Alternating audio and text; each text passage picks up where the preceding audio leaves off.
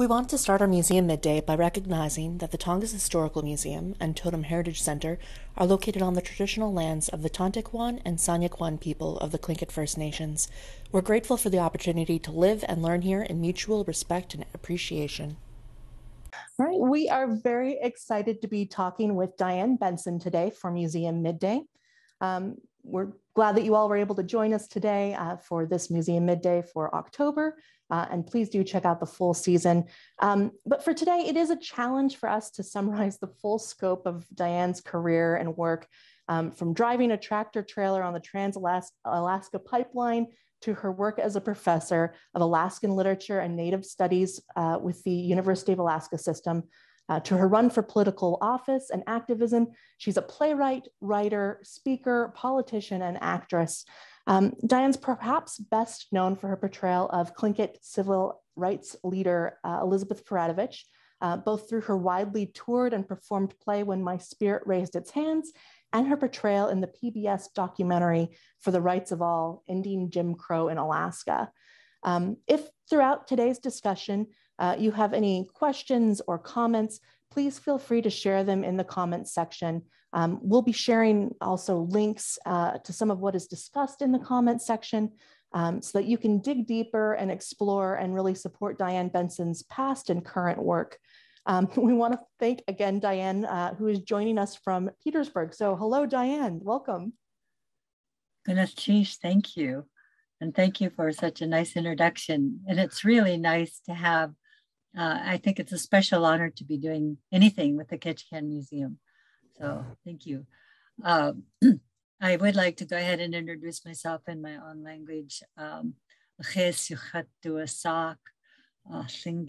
Chenach, Diane Benson, Yuchatuasak, Tleitka Chenach, Akdentana Yachat, Yelna Chatsiti.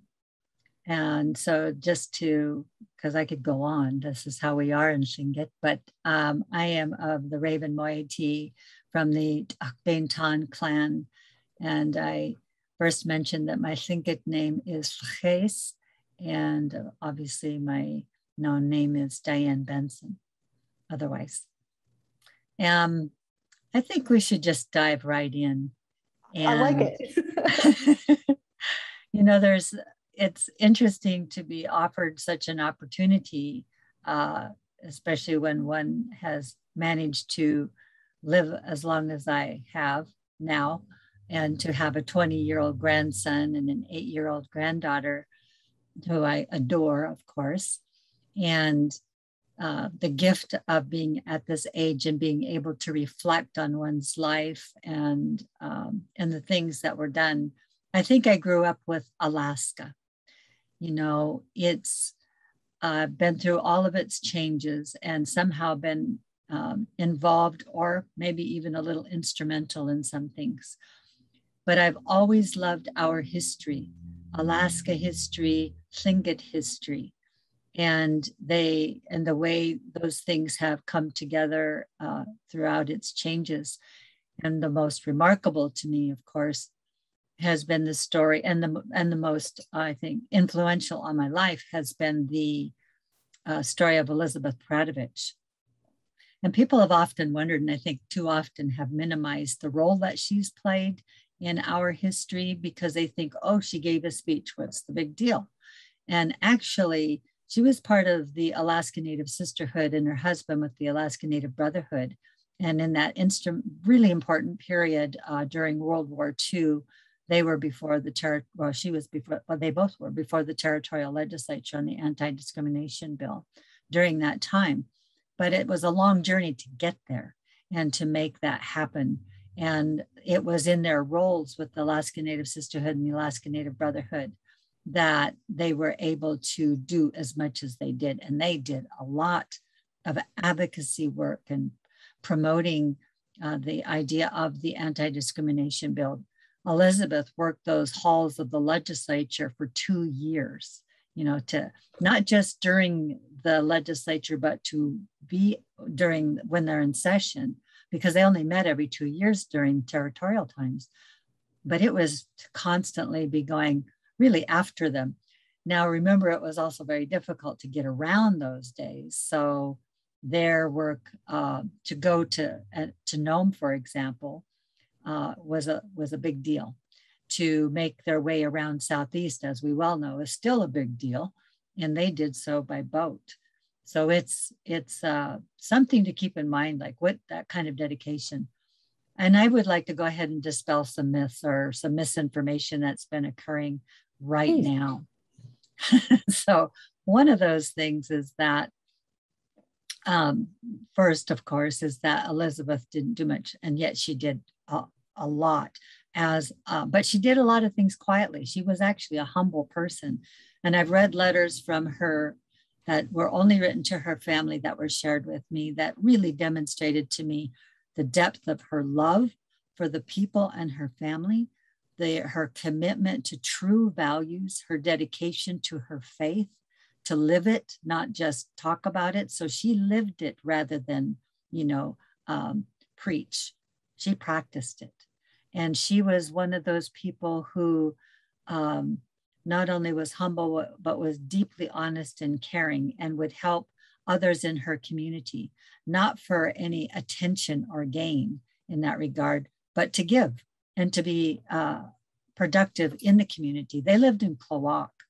So there's this one bit of misinformation that they only went to Juneau and discovered, oh, look at the terrible signs and the way we're being treated. We should go after an anti-discrimination bill. It did not happen that way.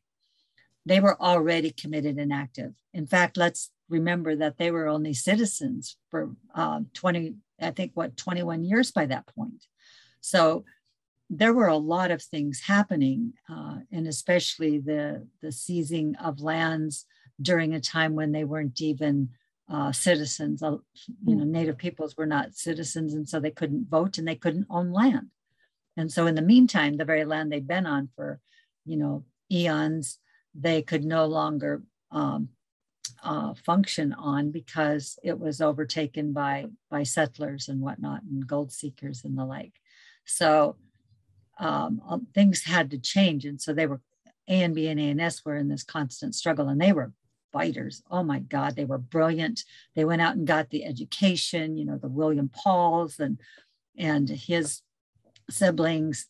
Certainly William Paul had children who also were very active. So you had this huge movement by a lot of people, of which Roy and Elizabeth were a part.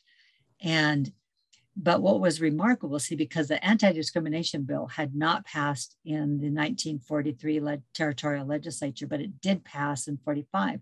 What was the difference? The difference was for Elizabeth to be able to appeal not only to hearts and minds in one sense, but to really demonstrate how foolish it would be to not have an anti-discrimination bill. And so her speech was extremely effective in that way. Now, some have said there weren't any signs like that because we just can't find any pictures other than the one that the museum has, white help only or something to that effect. And that would not be true. There's lots of oral history given by folks and written about. I saw a statement in one article I was published in by Arla Sturgeluski about her aunt seeing those signs and being horrified by them. No natives allowed. The fact that the theaters were segregated and the signage was certainly up front, making it clear that there was a native section and a non-native section. So segregation was just everywhere and keeping native and non-native people apart. So there was also the businesses and establishments and schools that would not allow native peoples, but there were the restaurants with the signs that were, and the theaters. And in fact, the A&B even boycotted the one in Wrangell. So the A&B and the A&S, and they were very effective. And so there was lots of action going on. And this was part of it and part of what Roy and Elizabeth were involved with. But the difference was that Roy and Elizabeth were writing all these amazing letters really pointing out the hypocrisy. You know, you can't have a free America and say, oh, but we're going to segregate other people. They don't get to be in our place, our establishments. We have the right to decide who comes to our business or not. Well, that's common stuff that we saw throughout a couple centuries of the United States, eliminating primarily Blacks from any kind of equality. And so that's another one, you know, that that there weren't signs. And the signs, first of all, I forgot to mention Ernest Greening, Governor Greening. That was one of the first things he saw when he went to Anchorage, and he saw that the Anchorage Grill, I forget what it was called, Anchorage Grill something, and it had a very blatant sign about no natives and no Filipinos allowed. I believe that was the restaurant. One of the restaurants had that particular sign, and he addressed that and talked to the owner. So they found support in one another, Roy and Elizabeth and Governor Greening, as they proceeded, because they all wanted this anti-discrimination bill. But Roy and Elizabeth moved to Juneau. They moved to Juneau because of this fight. It wasn't that they went there and were surprised that things were going on. They already knew that. I mean, I'm in Petersburg, and we can stand on the mountain here on Metcalf Island and see Wrangell. That's how close it is. And Wrangell is where the theater was that was boycotted. So these were not new things for the people. So to dispel that and to dispel the fact that Elizabeth only gave a speech, because she certainly did much more than that. It's and let's understand that context. Yeah, for sure. Mm-hmm. And the thing is, women were not in leadership roles at that time. So, and I believe you had a wonderful, I looked at it, by the way, the suffragette display that you had. Yeah, and it's actually up now, the Alaska Suffrage Star exhibit, and it's actually up at the high school now. So those students will be able to look at it all month long and learn a little bit more about like Tilly Paul and that family, and just how unequal suffrage really was here in Alaska. So I'm glad you brought that up. It kind of adds to this overall context of how does Elizabeth and her work really fit into that framework? Because it really does. I mean, Elizabeth was unique in a way as an individual.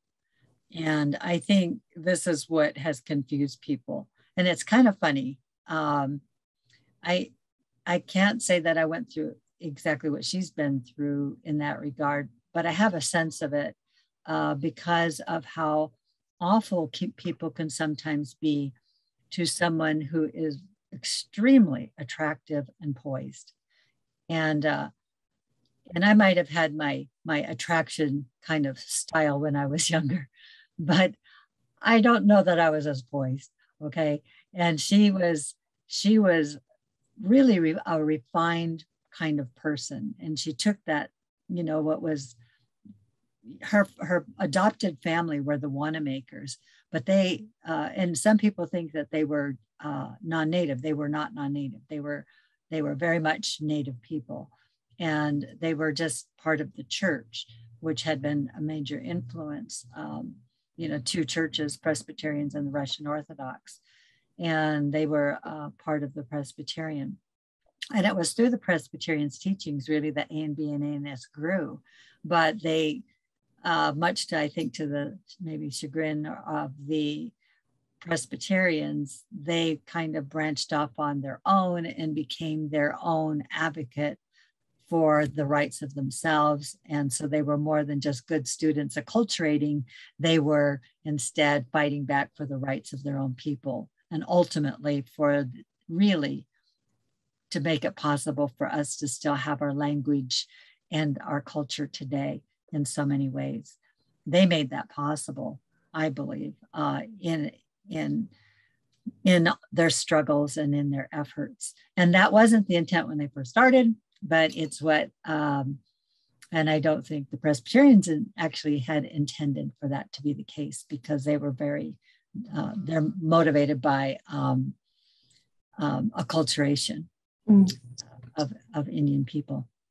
But all that said, I think that dedication and their presence and the Wanamakers being both Christian and very much a part of their own culture, because there's a wonderful picture of Andrew Wanamaker in full regalia. They spoke the language, so this was not something that Elizabeth didn't know. It's just that she knew how to function in the Western arena and dress the part, and she taught other women how to do the same so that you could maneuver in those kinds of environments without feeling inferior. And I think that was really kind of brilliant in my mind, in advance of things, you know, at that time. And it's also, it made her so approachable and I think so powerful in the speech before the legislature. When she made that speech before the legislature, she turned their ears red. That's exactly how it was stated in the Juneau Daily Empire, as the paper was at that time. And so they were pretty amazed that she struck back so effectively and in that very calm way. And I've interviewed people who are no longer with us, but who were present at that time, at the hearing. And so they told me little details that I never would have known, that Elizabeth liked to knit, especially when she was nervous. So she was knitting during the hearing.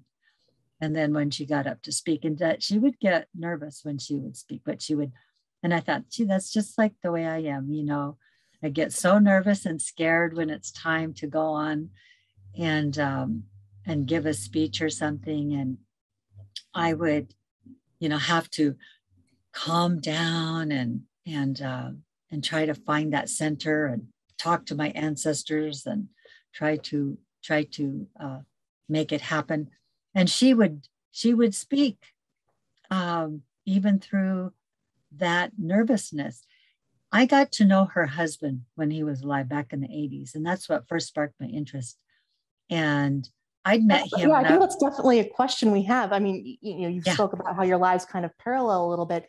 When did you first hear about Elizabeth's story, and just how did this come about? You've mentioned, you know, some of the research and letters and interviews, but can you talk about when you first heard Elizabeth's story? And I know you're just about to start in on kind of learning about that.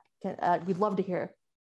Yeah, I first met Roy Peratrovich Sr., her husband, when I was only 15.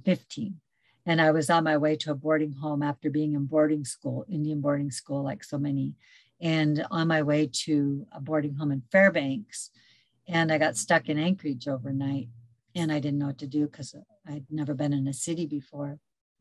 And but a lady who was in Inupiaq, I believe, and she rescued me and kept me overnight, and then took me to meet Roy Peratrovich the next day. And I just saw this man who looked bigger than life to me for some reason.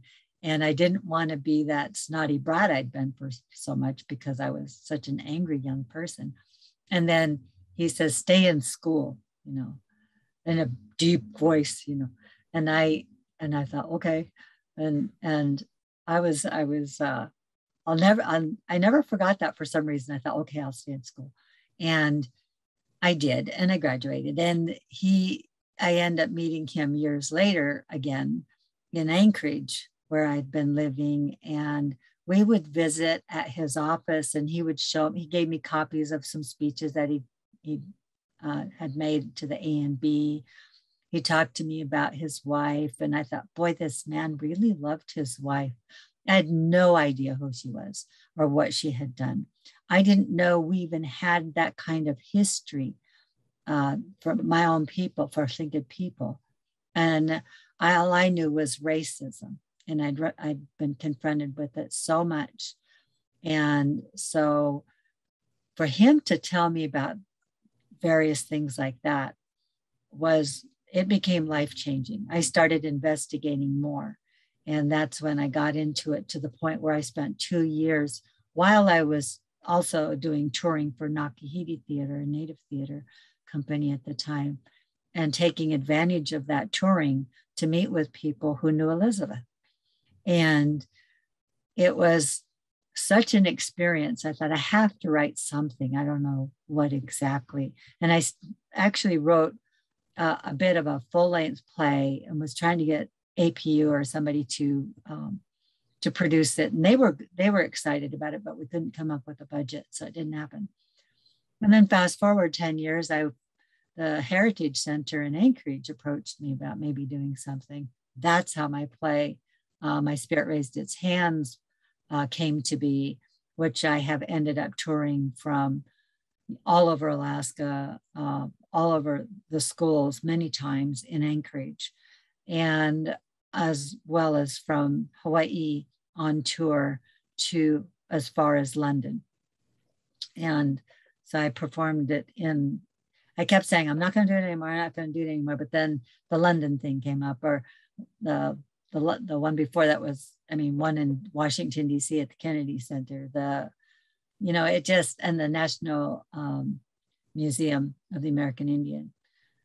So it was really a big deal to be able to share that story, and feeling really honored to be able to do that. And I did it when I did it at the theater festival in London. That was really special.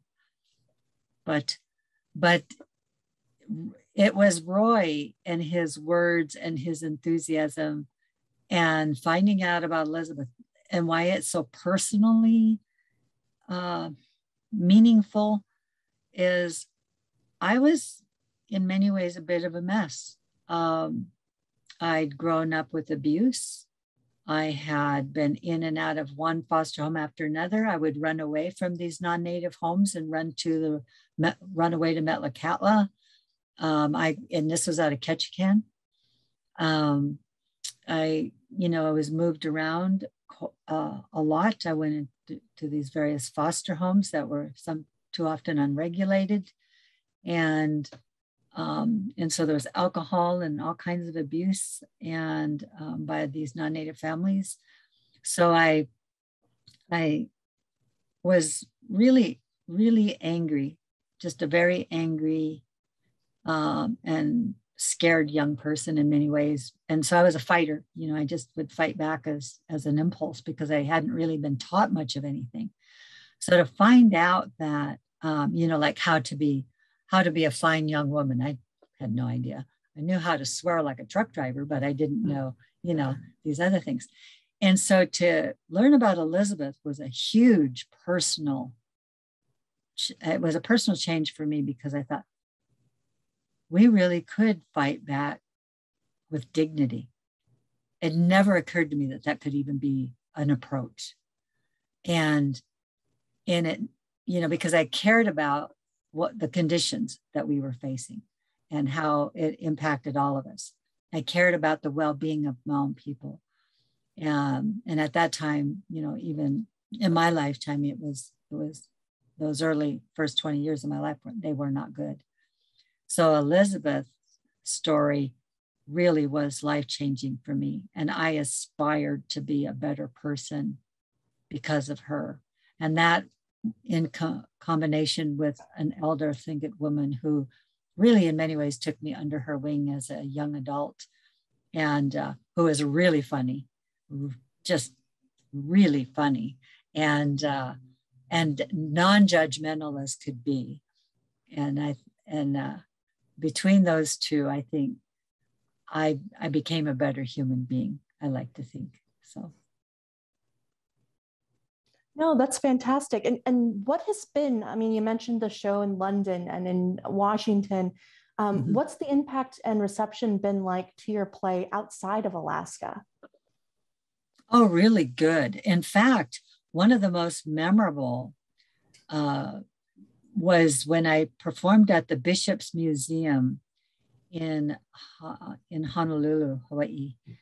And it was primarily all Hawaiian people in the audience. And after I performed, and I thought, okay, we could, I could entertain questions and stuff and sit on the stage and have conversation with them like I usually did. And they were crying. And I hadn't had quite that emotional of a response from an audience. I've had some amazing responses from audiences, but this was really, really deeply emotional. And I had to know why. And when I asked, they said, it's because we never talk about this. This is our story too. And it just really was overwhelming. I mean, I think I was in tears too by the end, but it was there. It was so hurtful and difficult, because that's what discrimination is. It's that living in that in shame or fear, or anger or self-hatred. Those are the kinds of things that happen as a result. And so that marginalization from the broader society. And so they really felt that hurt, but they hadn't really talked about it openly. And that was really profound to hear. I mean, you mentioned it earlier with like the Alaska Suffrage Star exhibit, kind of exploring those ideas of inequality here in Alaska, and your play and things like the dollar coin, and even the Google Doodle last year that featured Elizabeth. Yeah. Right. So what do you hope people will continue to take away, maybe especially women and girls who might be, in that same, like a young Diane, as far as, angry and trying to understand, the broader context of the world they live in through this? What do you hope that they'll take away from your play and from Elizabeth's story? I think these are really challenging times we're in right now, obviously. And what I see playing out today is this constant us against them. This was not the approach that the Alaska Native Brotherhood or Sisterhood had, or Roy and Elizabeth. And it was far more effective to find allies and to work together for the common good. And that's one of the things. Everybody benefited out of the anti-discrimination bill. When you think about it, everyone benefits. And it's not, you don't know what your family makeup is going to be tomorrow. And you might wish that things were more equal at that point if you hadn't been. And, there's different ways to marginalize people for different reasons. It all amounts to the same thing. It all amounts to division and hurt. Nobody wins.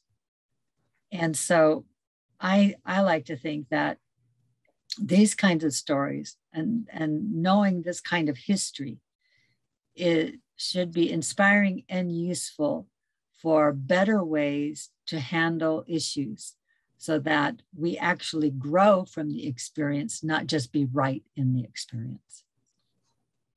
Well, I'm sure there are, through your play and touring, even just around Anchorage and Alaska, there's a generation now of school children who've, grown up and have seen that presentation. They've seen your play.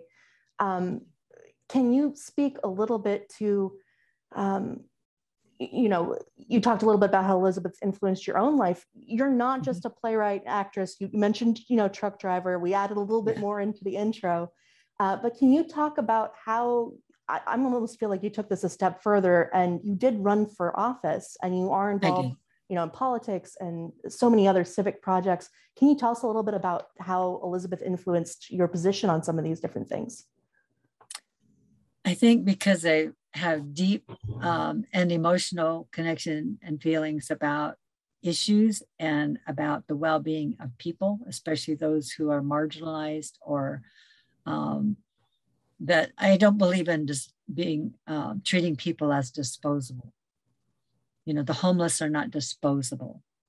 A drug addict is not somebody to throw away. There's somebody who needs help and healing.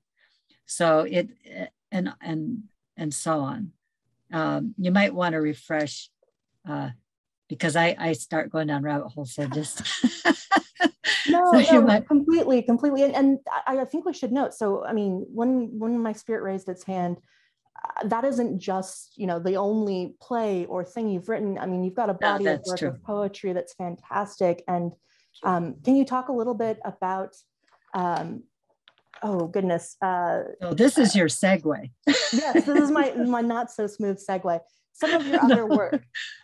So I mean, beyond the play about Elizabeth. I'll do a little show and tell here. Yes, please. Because I studied theater, which I never dreamed of doing. I always wanted to be a truck driver, and then I wanted to go to school to be a diesel mechanic, and I didn't get the opportunity because they said I'd already used my funding, some particular track of funding from the Bureau of Indian Affairs at the time. And so I said, well, what should I do then? I want to be a diesel mechanic. They said, you could go to the university or, and I said, and study what? Something sissy like theater? And they said, yes. And I thought, fine, then that's what I'll do. Cause I was that kind of stubborn. And I had no idea what theater was and what people did in it. And I was the only native in it, so it was really quite a journey. But I ended up getting my degree in it. And, after working on a degree for journalism and justice and all kinds of stuff. But this is one of the little theater books I'm published in, Monologues for Actors of Color. I've got a piece in there.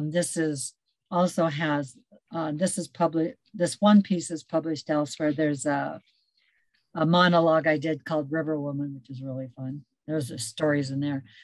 Spruce Tips in the Fog, which I wrote. So it's a vanity press kind of thing, but it's they have it in the library here. It's sold.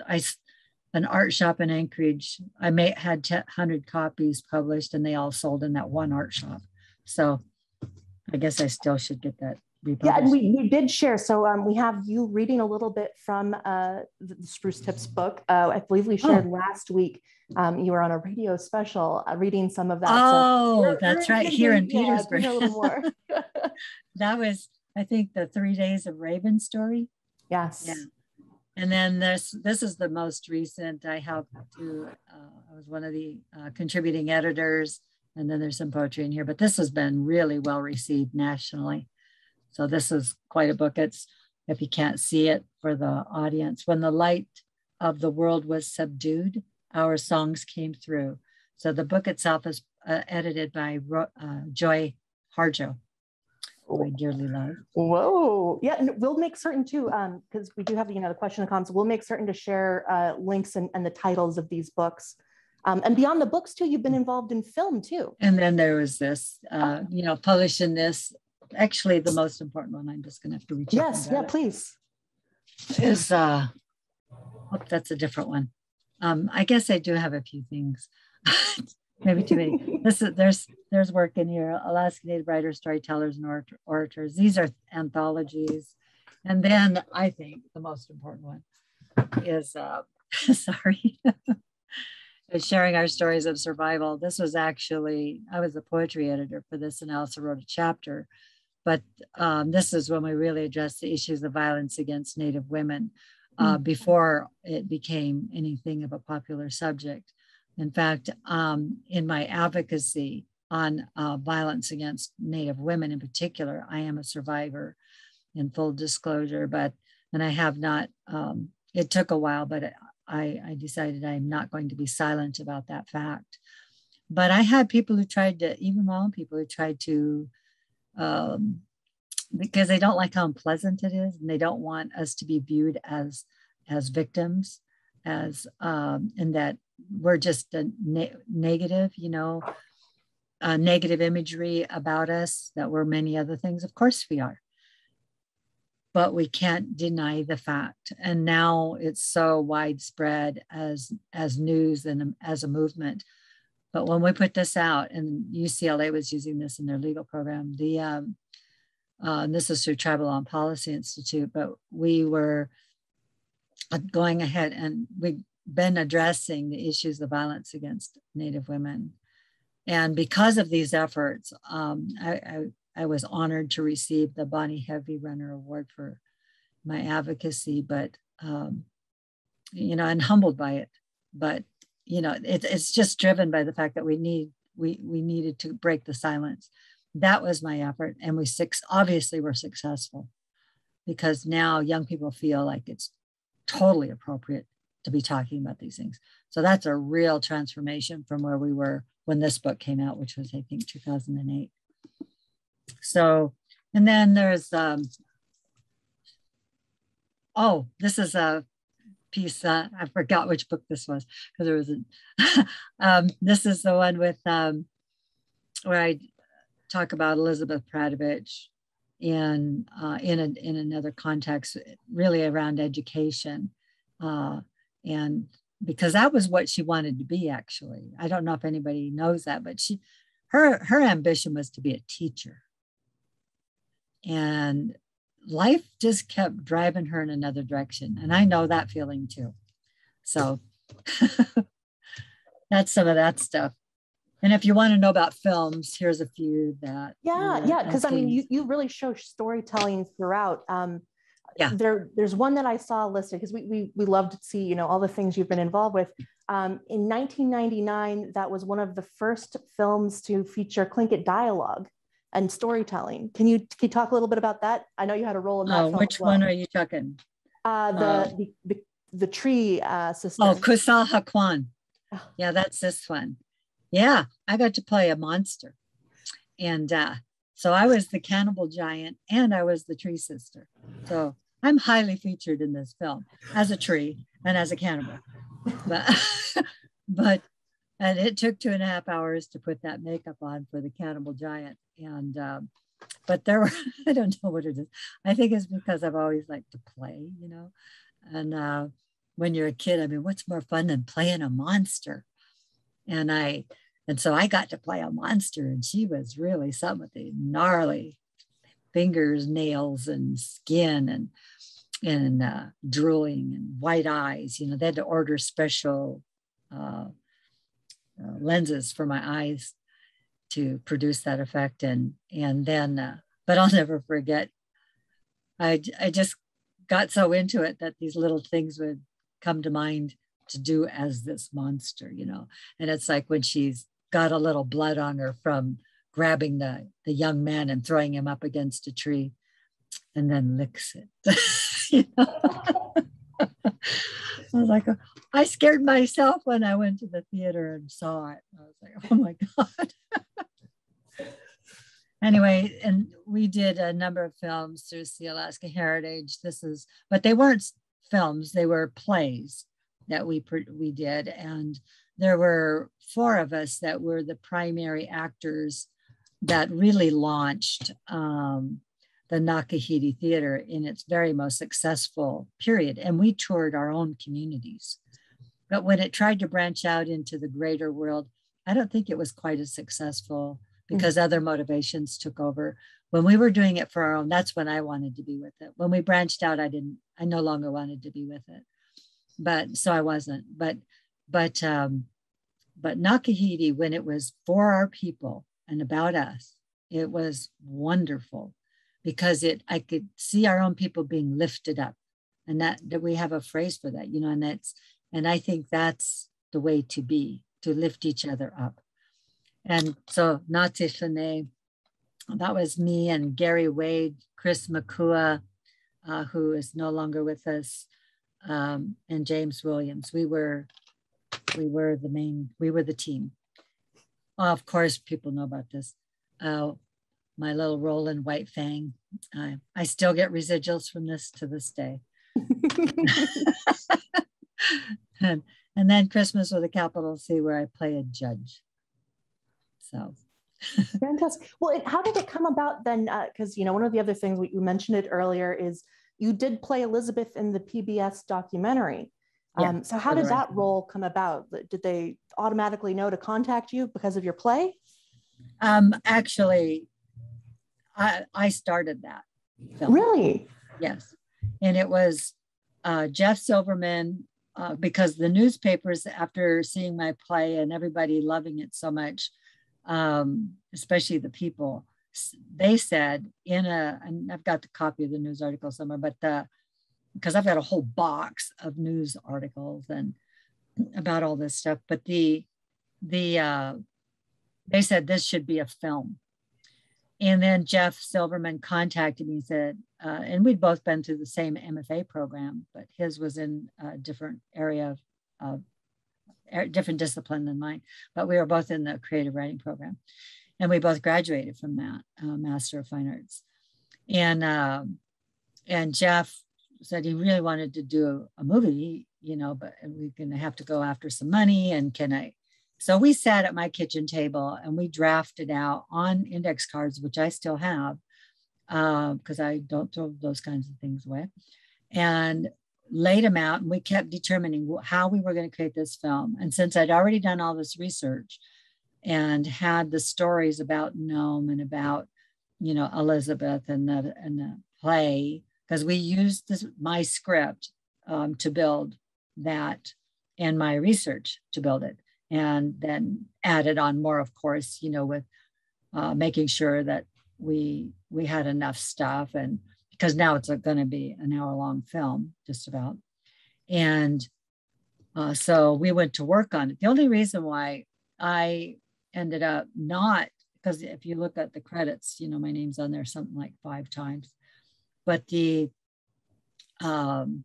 is that I didn't see it through to the end, other than to complete the necessary parts, which is playing the role.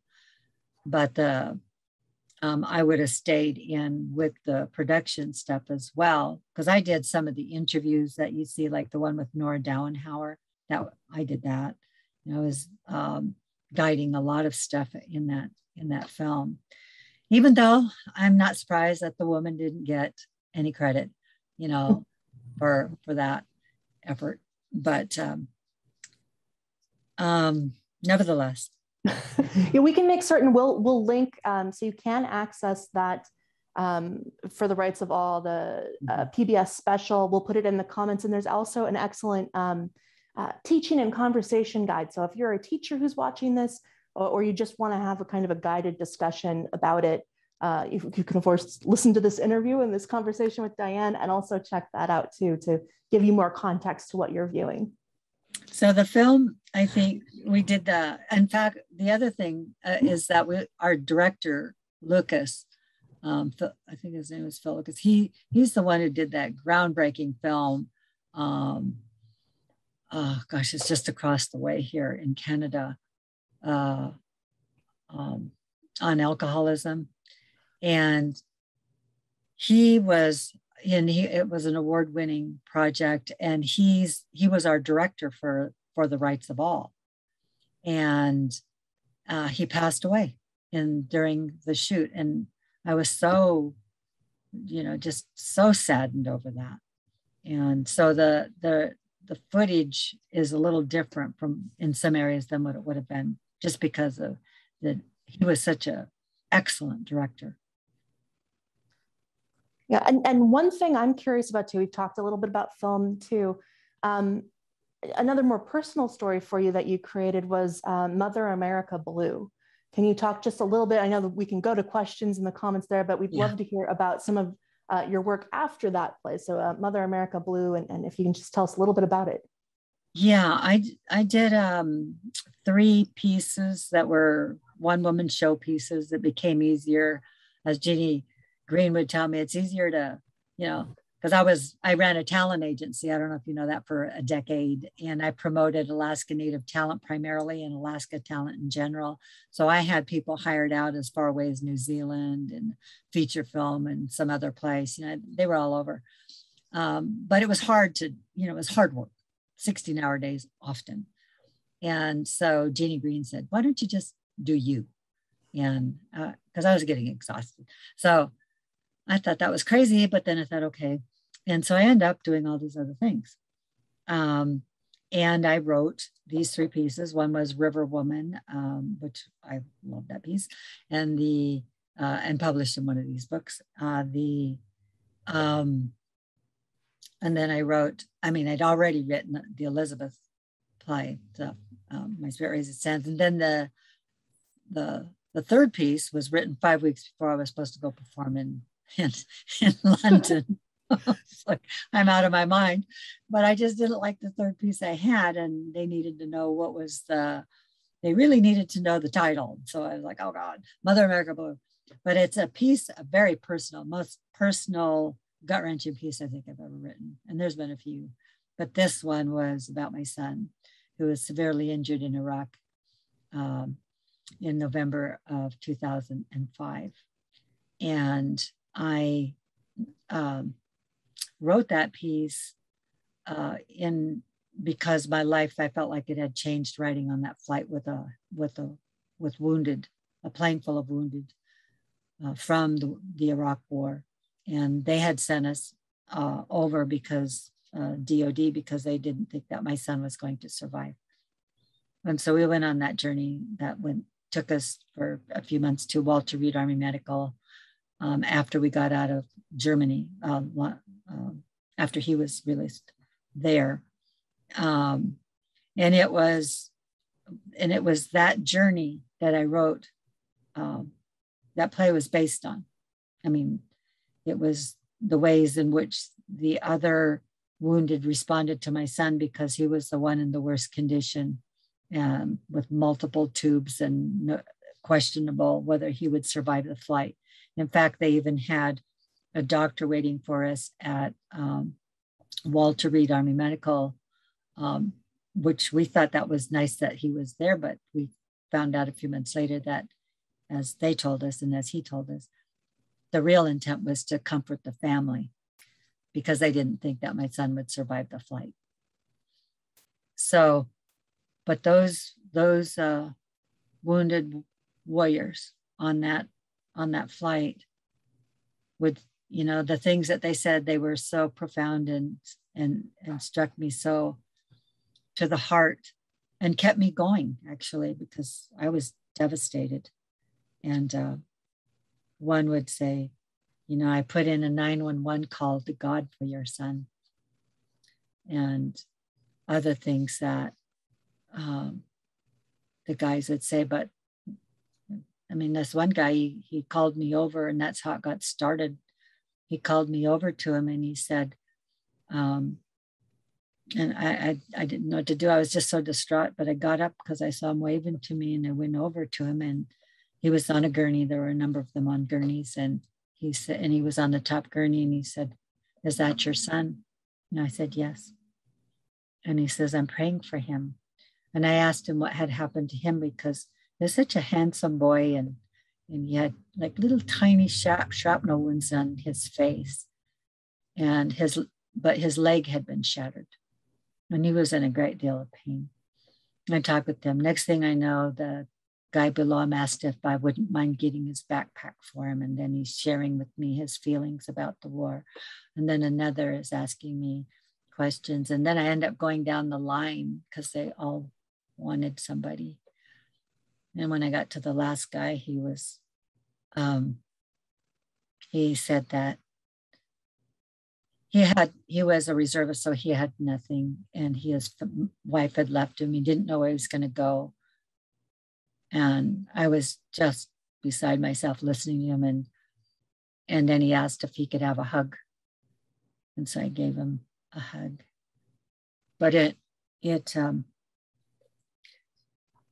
changed me. It really impacted me,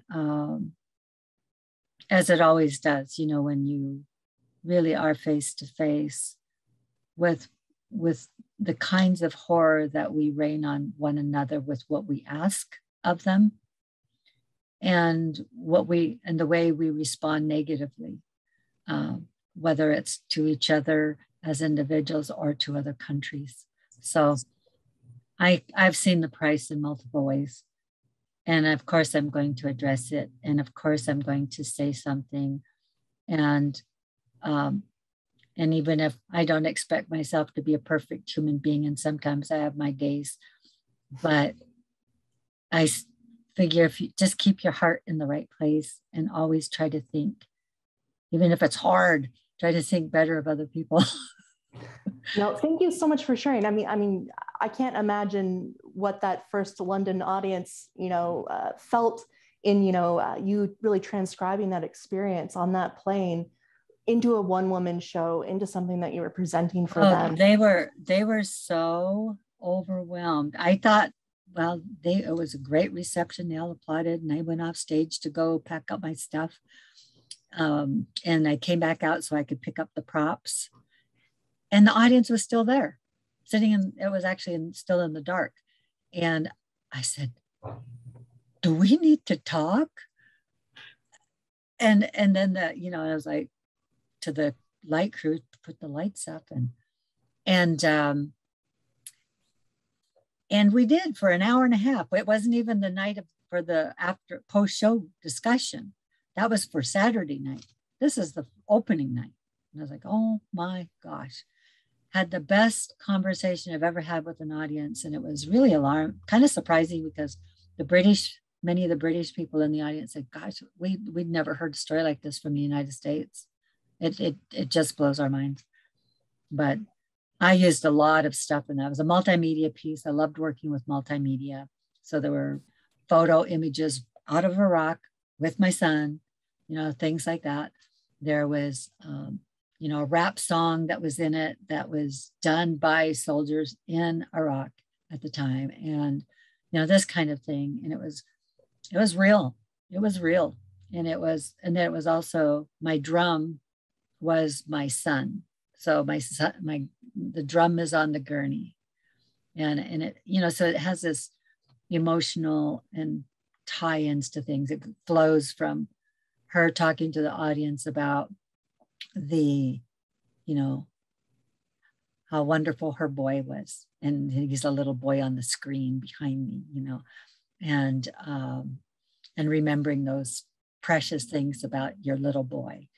And then it was, there's the poetry, kind of a edgy poem that really takes you to mom's experience as he's going through his.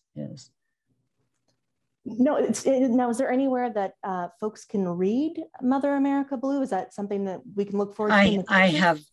I can consider it, but I have not ever, after I did it for Veterans Day in Anchorage, where it was really well received, and then most importantly, very well received by the veterans and military guys that were in the room who came to see the play. And it spoke to them for real. They got it.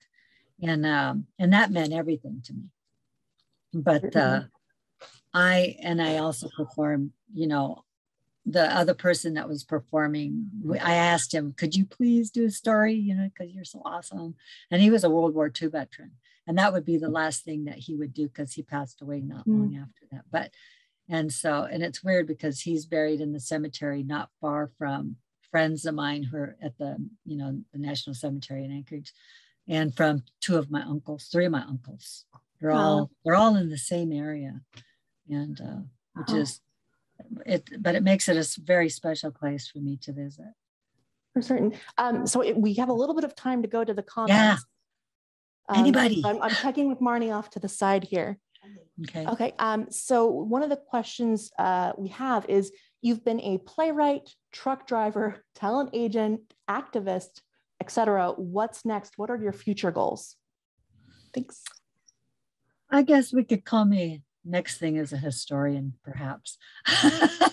I've been working on a history book for the university, but I'm not the writer. I just worked on a chapter and helping edit and whatnot, different aspects of things. But being a contributor on that has just really sparked my interest to do more, because I've always enjoyed history. What I don't find very much is our own history told with the truth that and the kind of knowledge that we possess. And I think it's time to change that. And I'm not interested in just the over-the-top academic writing. I want people to read it. So that's, so maybe kind of like a Tlingit person's history of Alaska or something, like the people's history. So, and I've been really enjoying myself with that.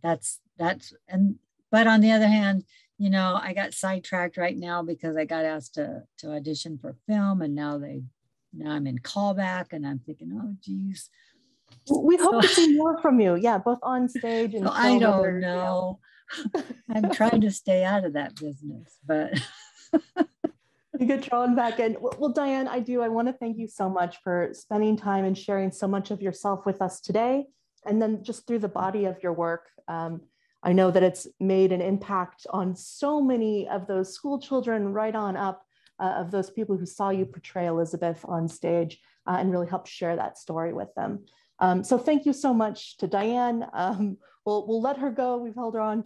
And we do hope that you'll join us next month, our audience here on Museum Midday, when we'll be talking with the Hayek Foundation out of Metlakatla and learning a little bit more about what it is that they do and their resources. So again, thank you all so much for joining us with this Museum Midday, and many, many thanks to Diane Benson, who was gracious enough to join us today. So thank you so much. Take care.